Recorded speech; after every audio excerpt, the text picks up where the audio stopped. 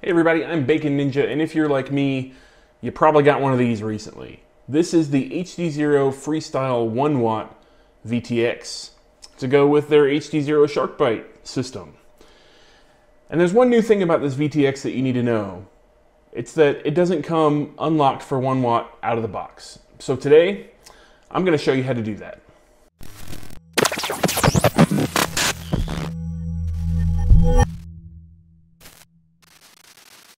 So we're just going to jump straight into this procedure. It is not overly complicated, but it's not that simple either. And until you do it, you're not going to get a full 1 watt out of your new VTX. So some things to consider before we start here is that you're going to need to find a source of airflow to do the flashing near for the VTX. It does get warm while it's powered on. In my case, I'm going to use a USB fan to just blow over it. That's plenty good enough.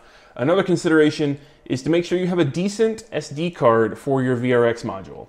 It cannot exceed 32 gigabytes, and I recommend a class 3 because you'll be writing DVR to it at some point as well.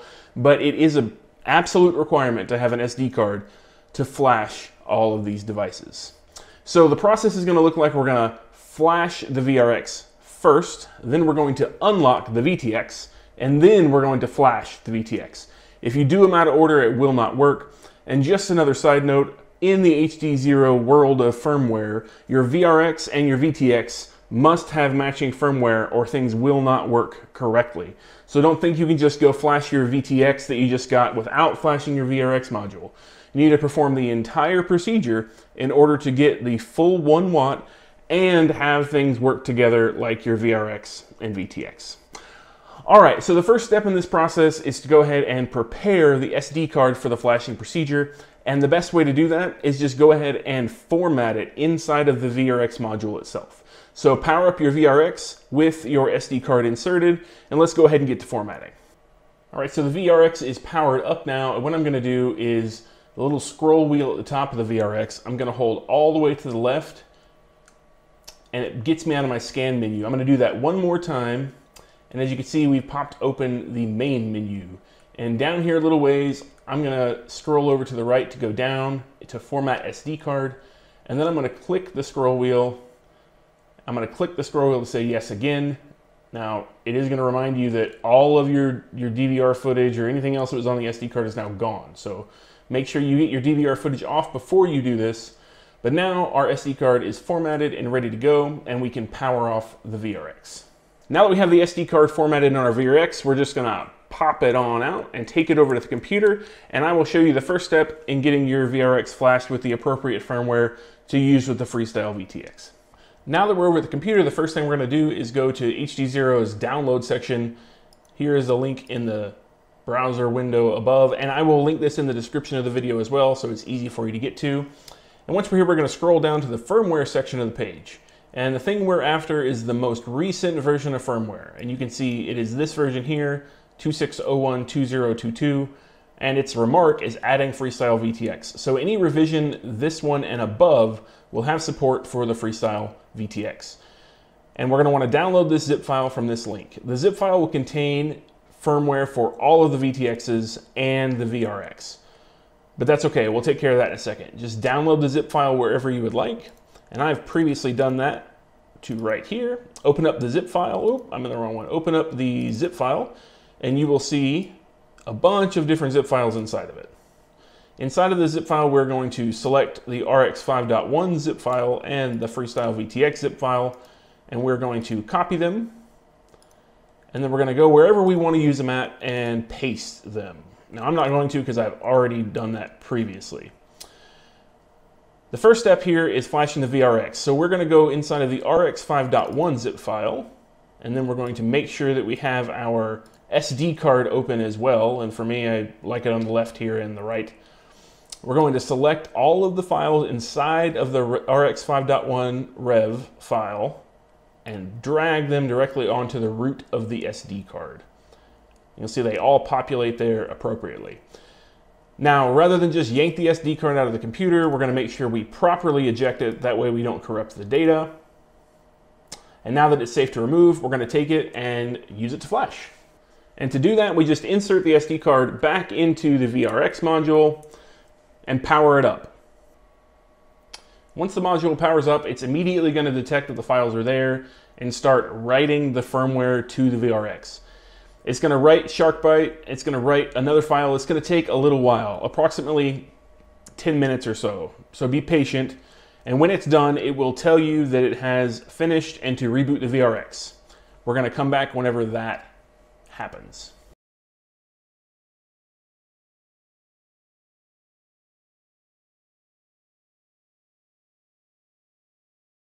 All right, once you see this screen that says firmware update successfully, which should just say firmware update successful, that's incorrect.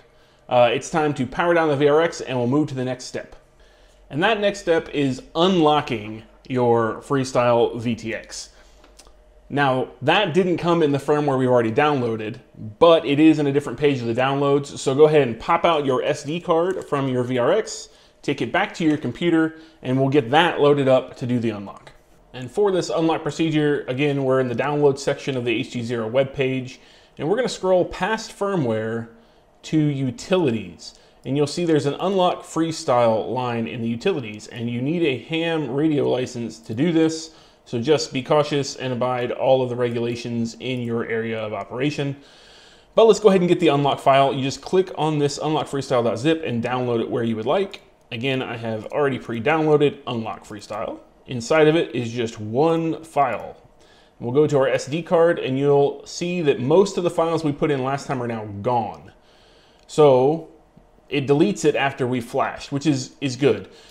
Now all we have to do is drag this in the unlock freestyle over to the SD card, let it copy, eject our SD card one more time, and take it back to our VRX. Now there is a little more setup in this step because we're going to have to interact with the VTX. It's going to get hot, and there's some considerations there.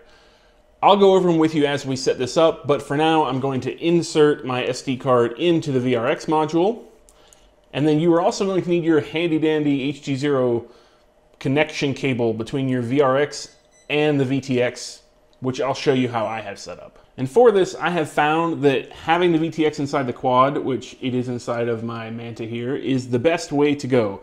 Because for flashing HDZero, you do not have to power the VTX with a battery while you flash it. It will be powered over the connector cable.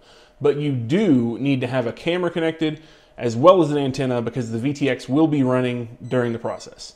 And also, now is the time that we're going to start using our cooling fan because the VTX could get hot.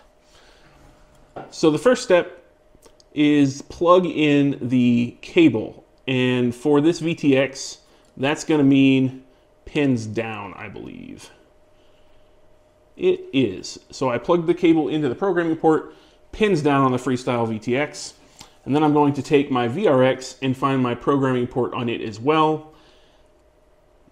And I believe it's pins to the back on the VRX, and it is. So I have my programming port plugged in, my VTX plugged in, and now I'm going to get my handy dandy USB fan out and kick it on because it is the time to start cooling this thing. Now all you need to do is power on the VRX and it will do its thing and flash, and it will be very quick for the unlock, so don't wait around too long. It'll be done very fast.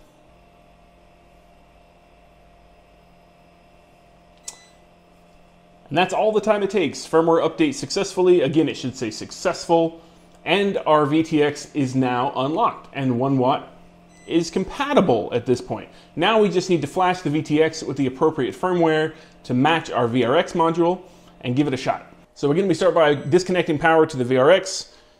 And now disconnecting the programming port because you did have it attached. And taking out our SD card one final time to go get the firmware prepared for it.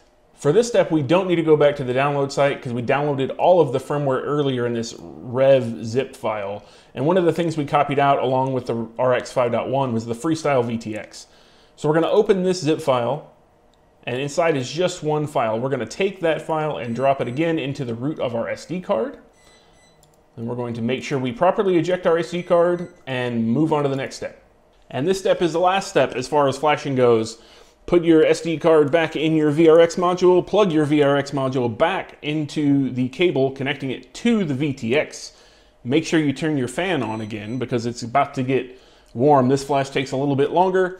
and it definitely will heat up. So it's very important that you have a fan on the VTX at this point, but we're gonna get that connected back to the quad and power this VRX up.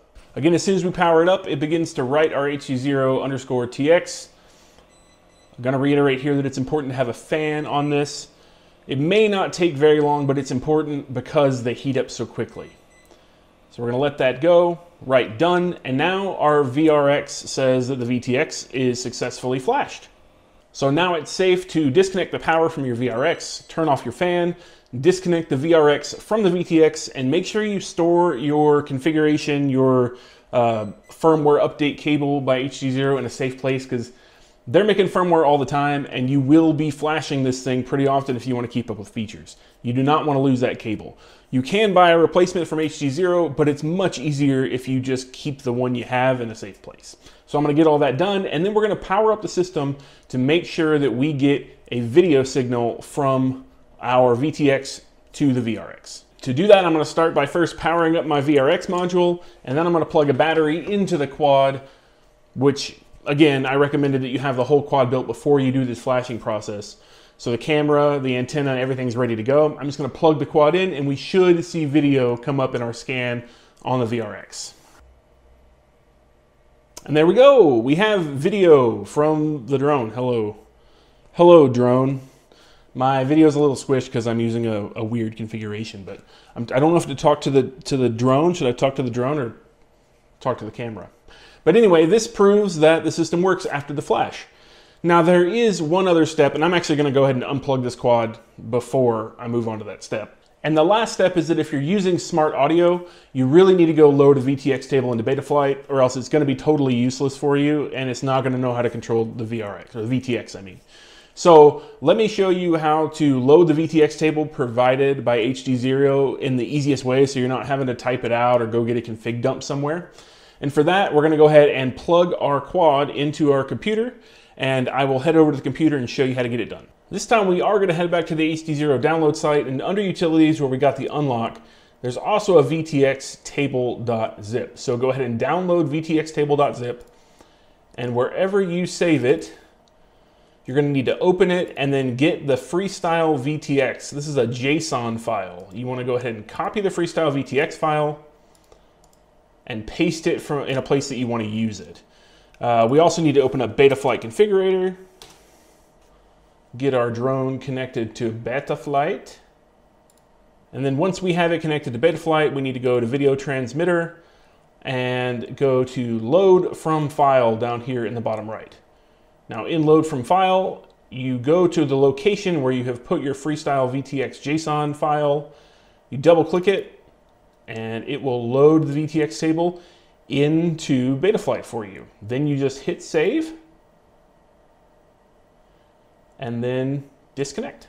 So that's it. You're ready to go for a full 1 watt of power on your new Freestyle VTX. Smart audio should work with the VTX table you loaded. Go enjoy it, have fun. I've been having fun with mine. I really like it so far. In fact, I've got 2 of them at this point. So I'm gonna make a whole other build just to fit around the Freestyle VTX and have a little bit more fun. If this video has been helpful, go down below the video, give it a like, and if you feel like it, give me a follow. I have almost 700 subscribers at this point. I'm thankful for every one of them. I really hope that I've been able to help some of them out, and even people that aren't subscribed, I hope this has helped you as well. In the comment section, if you wouldn't mind leaving me a comment about other HDZero things you would like to see on the channel, I would love to make some of those for you. I really think it's an interesting product line. I really want to get deeply involved with it. So let me know of things that you might want to see in relation to HDZero specifically, and I will put them on my list of things to produce. But in the meantime, enjoy flying, and I'll catch you later.